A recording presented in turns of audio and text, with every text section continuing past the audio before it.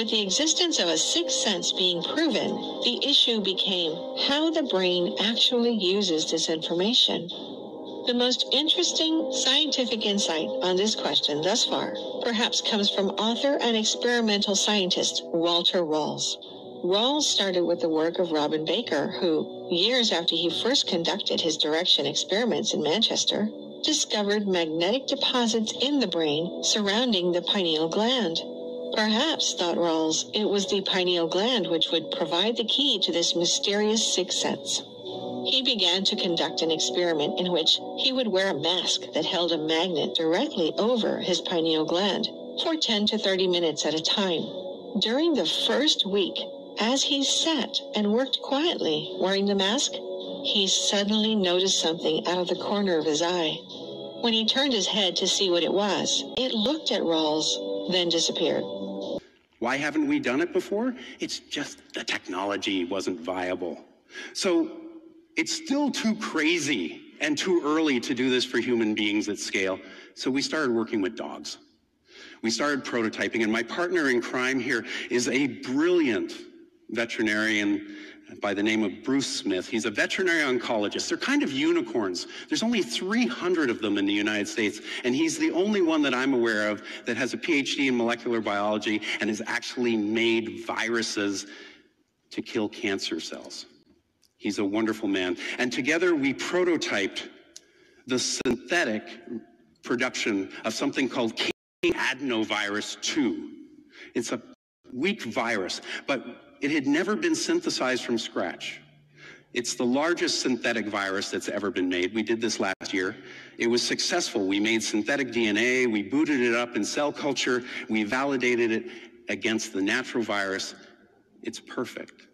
The only reason why we haven't treated a dog yet is because it's such a weak virus, the cancer cells it needs to grow on grow faster than the virus can infect them. We're fixing that now.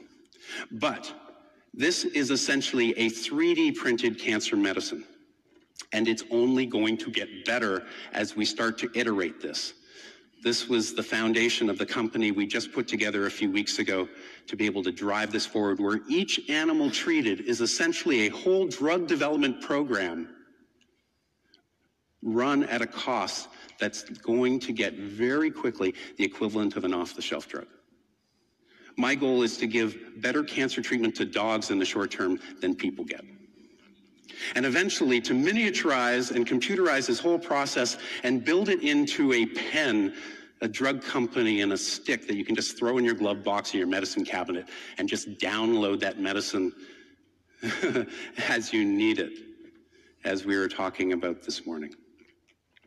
Now, this isn't just me, and it's not just drugs. This is an entire emerging industry of programmable nanotechnology. Since it started around 2000, it's really growing exponentially. The number, by any measurement, number of papers, number of participants. I've had the great pleasure of working with students over the last decade at a program called iGEM that was started at MIT and based on US FIRST, the International Robotics Program. And I absolutely love working with these kids. These are kids that have never been in a lab before. They've grown up digital, and they do work that is PhD worthy by working in small teams and using these incredibly powerful genetic engineering tools that large pharma companies would have just done anything for a couple of decades ago. It's a real phase shift in biotechnology. We're starting to see an industry blossom. CB Insights tallied them up a few weeks ago. Over 60 different companies working in every area you can imagine, biology touching food and drink, consumer products, healthcare, industrial chemicals, fuels, platforms. There was over $1.3 billion invested in these companies by VCs last year alone. Some of my friends at MIT that helped get this stuff rolling went on and founded a company called Ginkgo Bioworks. It's one of the most successful. It's all robotic. Another more recent is Zymergen. They're focusing on materials. Again, robots. You do not want people doing liquid management. And these robotic labs are now going cloud. This is a company called Transcriptic. It is a programmable laboratory in a shipping container. Eventually, it'll get smaller. It is so much fun doing this work because you can actually do state-of-the-art biotech from your living room. So what's the bottleneck? The bottleneck right now is DNA synthesis. You saw how quickly sequencing dropped in price. DNA synthesis has not had that acceleration yet. It is decreasing exponentially in cost, or depending on how you look at it, increasing exponentially in price performance, but it hasn't had that wicked acceleration that we saw with sequencing as next generation technologies came about.